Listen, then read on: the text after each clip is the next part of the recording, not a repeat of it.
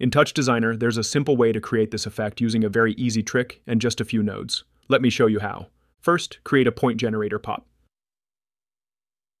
The number of points will depend on your computer's power, but I chose 500,000. With the shape type set to sphere. Then, connect it to a feedback pop. To easily restart the feedback, it's worth creating a keyboard chop and referencing any key from your keyboard to the initialize and start parameters of the feedback.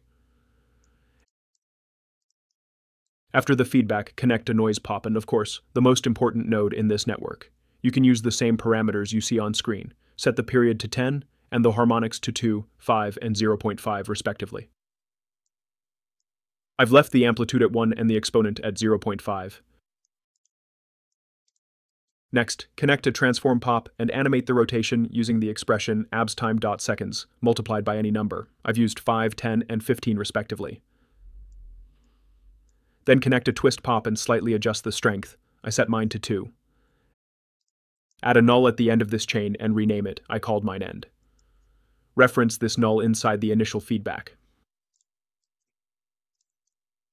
Now restart the feedback using your keyboard and start tweaking the parameters, especially the noise. To finish, connect the last operator to a geo, create a camera, and a render, and use a simple constant material with the color you prefer. And that's it! If you'd like a more detailed tutorial with additional options, let me know in the comments.